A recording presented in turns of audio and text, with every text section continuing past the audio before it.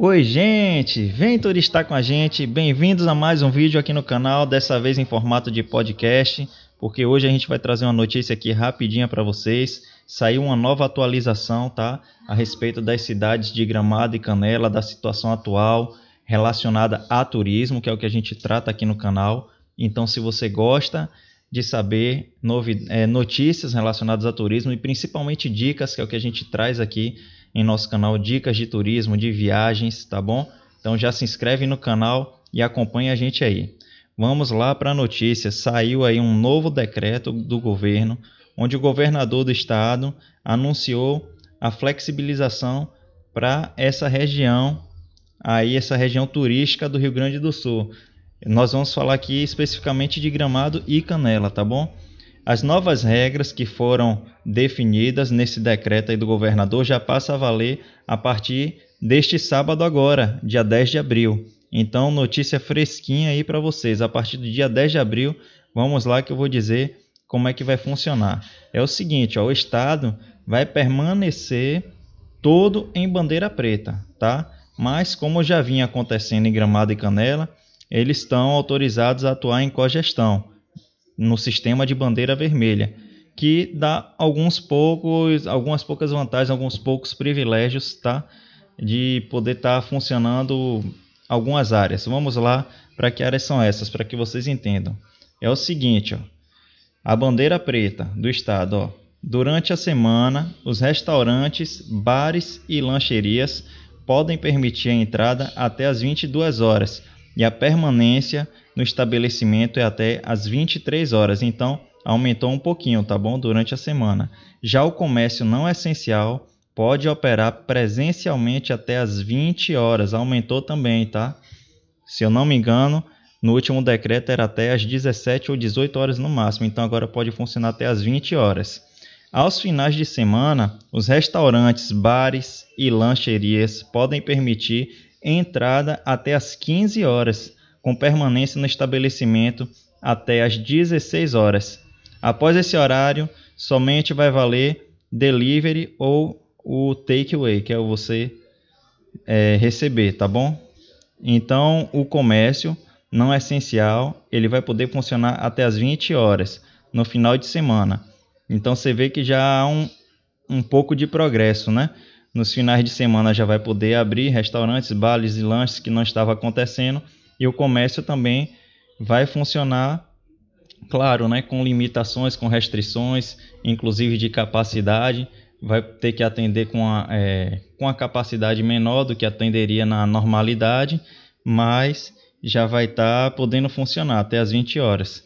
E os protocolos da bandeira vermelha, no caso da cogestão de Gramado e Canela, eles foram alterados e vão ser adotados, lógico, por essas cidades, tá? Então, vamos ver aqui os protocolos da bandeira vermelha, que vai servir para essas duas cidades, tá? Que é o seguinte, ó, a lotação de restaurantes é de, no máximo, 25%, e cada mesa só vai poder ter 5 pessoas.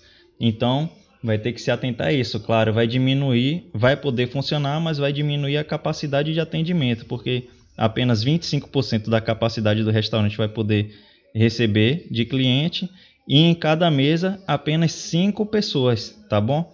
Vai ser dessa forma. Confraternizações e festinhas, happy hour, esse tipo de situação não vai ser permitido, tá?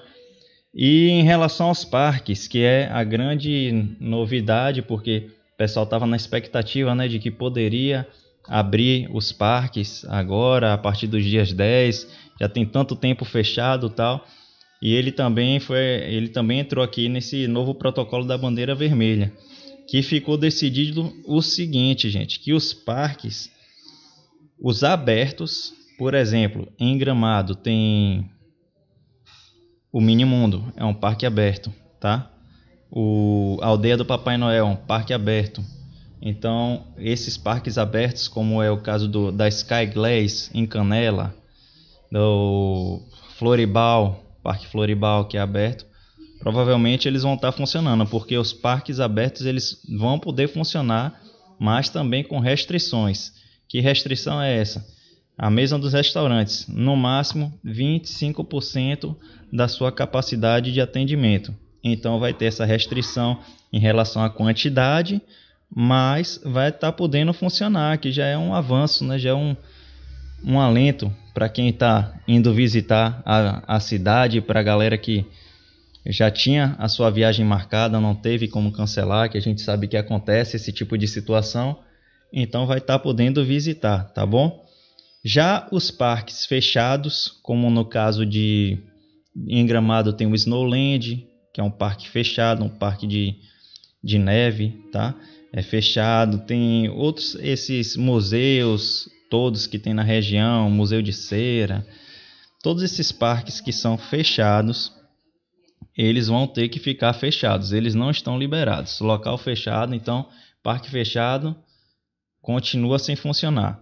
Parque aberto vai poder funcionar com a restrição de atender a 25% da capacidade. E os detalhes das regras e das condições para reabrir ainda está sendo anunciado pelo governo. Então, provavelmente em breve vai ter novas atualizações aí em relação a novos avanços que a gente espera, né, gente? Que realmente as coisas melhorem, porque tá difícil para todo mundo, principalmente para o setor de turismo, tá? Esse coronavírus aí realmente dificultou bastante para essa área do turismo. Acho que foi uma das áreas que mais sofreu. O pessoal de Gramado de Canela tem reivindicado, quem acompanha aqui as últimas notícias aqui no canal já viu, teve até protestos nas cidades onde o pessoal fala que precisa trabalhar e realmente precisa, né, gente? Então a gente espera que essa situação resolva assim o mais rápido possível, para que as pessoas possam realmente voltar a trabalhar, possam exercer o seu direito, a sua função, possa correr atrás do seu ganha-pão, né? Porque quem depende disso realmente está precisando que volte à normalidade. Então é isso, galera. Essas informações que eu passei, ela foi divulgada em uma live, tá? Uma live agora, hoje, nessa sexta-feira, pelo governador do estado. E ele deixou claro que esses são os novos protocolos de funcionamento dos setores aí, no caso das cidades. Eu estou trazendo aqui para a área do turismo, mas como um todo na cidade vai ter que funcionar dentro desses protocolos que foram anunciados, tá bom?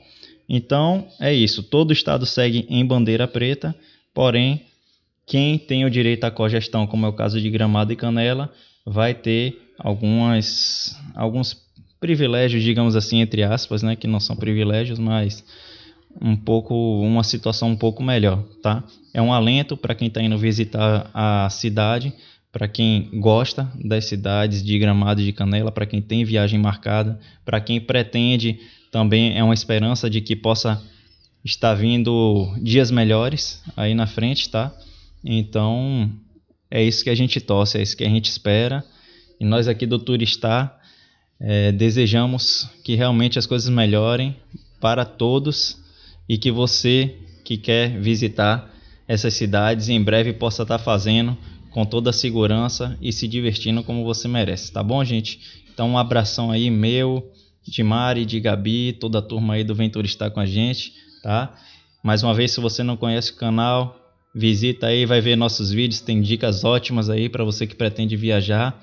Eu espero que você curta o nosso canal e continue turistando com a gente. Grande abraço, galera!